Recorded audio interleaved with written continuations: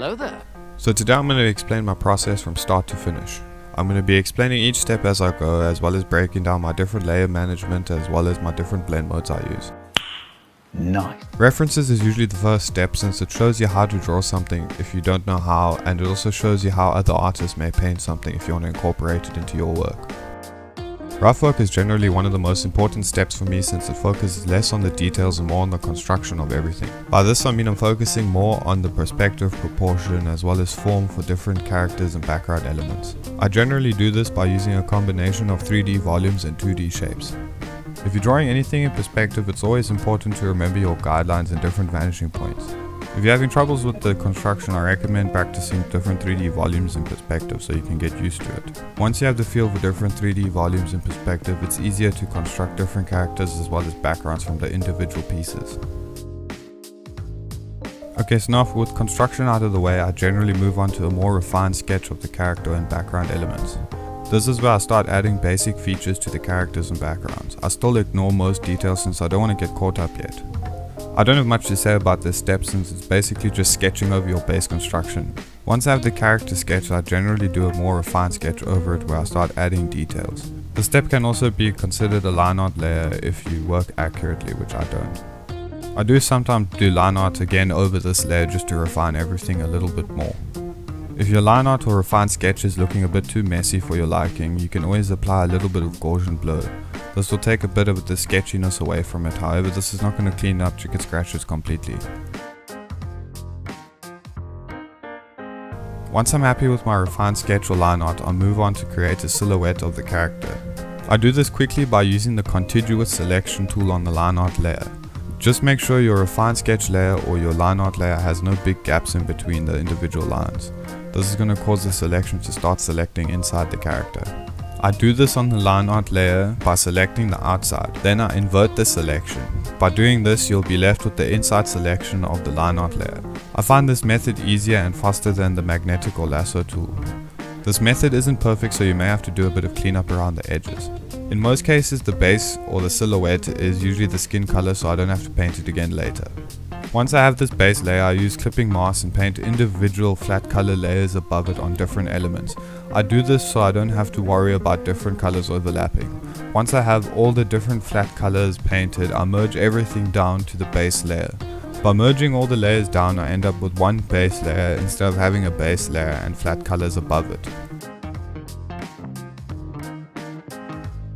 When I start painting in shadows and lighting, I generally start with shadows and then move on to the lighting. For the colors or the feel of it, it's generally opposites. By this I mean if it's a cooler shadow, I'll have a warmer light source and vice versa. When painting shadows, I generally use multiply layers. I split them into two different layers, being the main shadow as well as the darker areas or ambient occlusion. I split the two layers since it's easier for me to adjust them individually by opacity and color. To me, this is easier than using a curve tool or a filter tool that they give you on the app. Another reason why I use two different multiply layers is because the second multiply layer will always end up darker.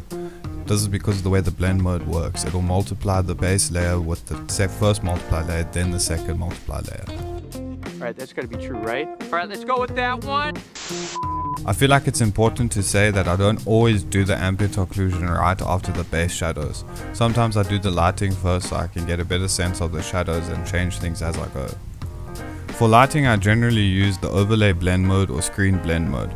These two blend modes will always increase the lightness of your colors, even if placed above multiply layers. It's also important to note that the overlay layer doesn't exclusively work as a lighting layer. Below 50% it darkens things and above 50% it lightens things.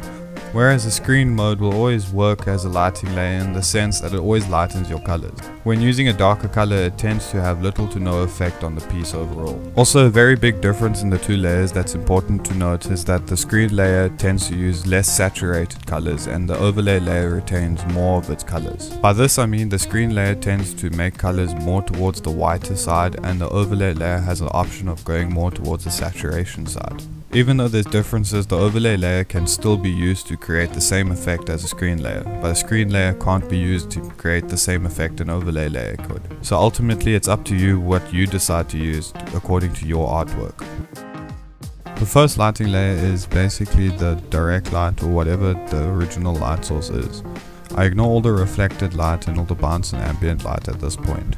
The second lighting layer is where I do the highlights, and I tend to use an addition layer for this.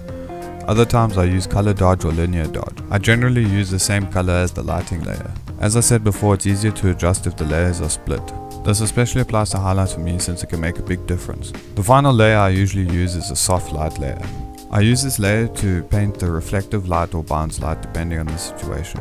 This also applies to the ambient light which may appear for your characters or background elements. At this point you have two different options. You can either keep each individual layer separate, or you can merge everything together into one individual layer like I do. I prefer using one layer since it's easier to liquefy. This is because I use a brush to liquefy or shrink and enlarge instead of using the transform tool. If you leave everything on separate layers, you'll have to use the transform tool and use the different options available. Use the transform tool on the entire group so it can affect every single layer within. If you're going to merge everything into one individual layer, merge the entire group into one. This will retain all your blend modes and will keep everything intact. If you merge every single layer individually, you're going to lose your blend mode.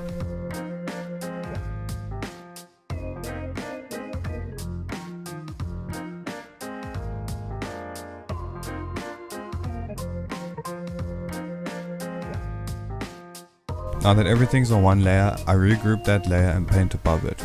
I don't always use clipping masks depending on what I'm doing or fixing up. At this point I'm just basically using different brushes and using the color picker since all my colors are available. At this point your value should also be correct or roughly correct since you've been using the blend modes and it does most of the work for you. This is the stage where I basically do all my refining. I do this method for the character as well as the different background elements depending on what I'm painting. I don't do all the refinements at once. By this I mean I create backups as I go by merging the groups that I've been painting in. Once I have that group merged, I put that entire layer back into a group and paint above it again. I basically repeat this process until I'm happy with the final result. Once I'm happy with all the refinements that I've done, I'll move on to doing the final touches. In this stage I'm basically just adding different hair strands as well as saturation between the lighting and shadow areas on the skin and other areas it may apply. I put the saturation layer here so it's easier to control. This is so I don't have to work with it throughout the refinement process and on the different layers. I just use the saturation blend mode to do this. I use a red color on the skin to saturate in between the lights and shadows. Generally speaking, on the different materials as well as the different elements on characters that aren't the skin, I use the light source color to saturate. It's also important not to oversaturate areas that you don't want to draw too much attention to. At this point you should have a finished piece basically.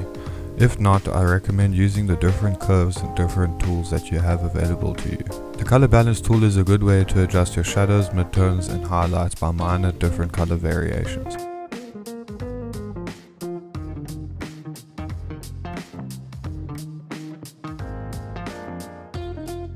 The levels tool is more used to adjust your values and make them darker or lighter accordingly. These are the two main tools I use. The curves tool is also another way to do minor adjustments, although I don't use it. Another way you can make things stand out is by using color dodge. Just add a layer above everything and lightly brush in the areas that you want to stand out and you want to bring attention to. Also, don't be afraid to change the opacity if you feel the need. I generally use a very low opacity for this. Obviously don't go overboard because it can ruin the entire piece. Another way to make things stand out or bring focus to an area is to Gaussian blur your character or background. After that you erase the areas that you want to be in focus. As a final step, just to unify everything, I take a very low opacity layer on multiply. I take that layer and fill it with a blue layer or whatever color the background or lighting source is. Generally speaking, it's mostly a light blue layer. And after a million years you finally finish with the process. So to sum it up, I start with construction and I move on to my refined sketch. From there I do my line art if I'm doing it. Then I do my base colors and I'll start building up the shadows and different lighting from there. I break down the layers into 2 shadow layers, 2 lighting layers and an ambient or bounce light layer. From there it's basically just painting as you go and adding the final touches.